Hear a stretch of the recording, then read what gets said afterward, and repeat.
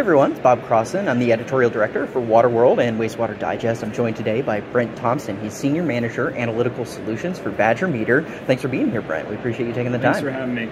Good morning. Yeah, and we're here at AWWA ACE in Toronto, and we're talking a little bit about some of your monitoring solutions. Could you talk about system monitoring here? How does system monitoring help with these utilities achieve some of their goals, and what are the water quality offerings that Badger Meter can kind of combine with those things? Right. So, if you think about what utilities have done historically, they have really been operating blind when it comes to water quality and distribution. There are very few instruments that would allow utilities to deploy in areas where they don't have power, they don't have access to water.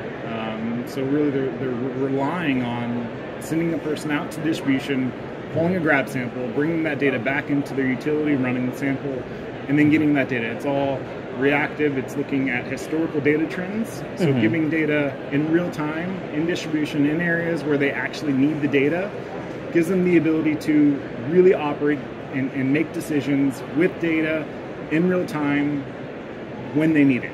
Yeah, it solves some of the problems of just the efficiency problem, right? Right.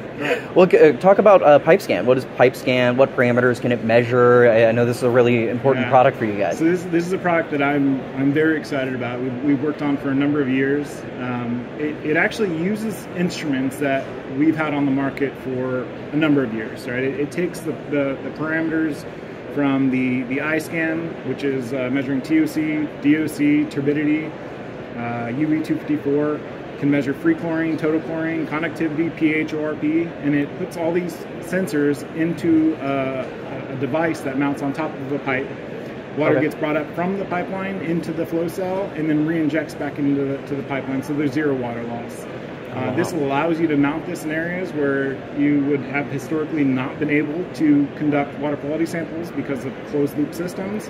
It allows you to really save water loss with all the restrictions of non-revenue water. We have zero water loss with this device.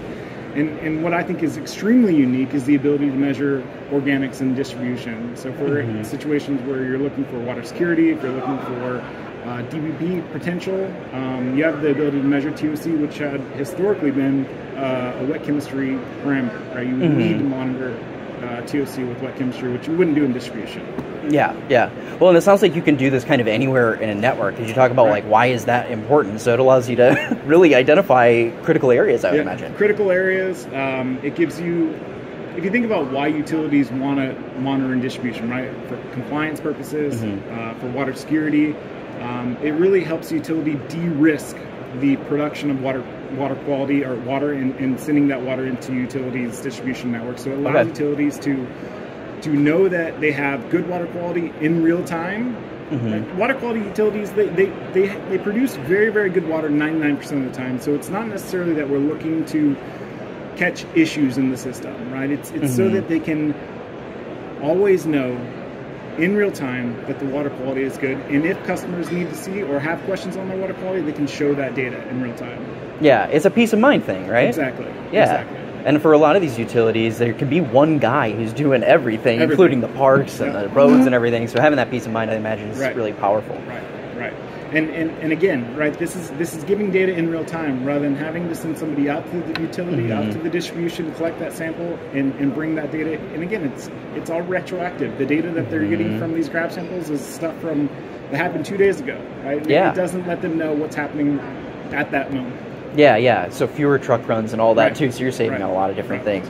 Well, could you talk about how does this work within the whole scope of what Badger Meter has from smart water offerings? Because this is just one piece of the entire puzzle, it seems like. Yeah. So Badger Meter had historically been a flow meter company, right? They've been in business for over 100 years. Within the past 10 years, we've gone from being a company that makes flow meters to a smart water company that uses cellular to send data of different types back into a cloud solution. So if you think of the pipe scan, right, this is a cellular-based device. So data that's being acquired in the distribution is being sent back into cloud via cellular, just like their AMI platform. Okay. You can leverage that data along with the flow instrumentation, the high-frequency pressure data, and the temperature data that's already being collected, and you can use that for analytics. So one use case that I like to say is if you have all these flow meters that are being installed through Badger Meter's existing portfolio, and you see an increase in turbidity, right, or a decrease in chlorine, and you look downstream where you have a larger number of water, if you look upstream and you see a pressure loss, you can use all of these different metrics, all these different analytical tools to say, we might have a leak in that area, right? Yeah. So you don't have to just use one or the other. You use them all together, and it gives you a greater insight into what your distribution is actually doing. Yeah, awesome. Well, where can people learn more about PipeScan and the other offerings that Badger Meter has? BadgerMeter.com. All right, great. Well, thanks so much. We appreciate your time, Brent. Yes, sir.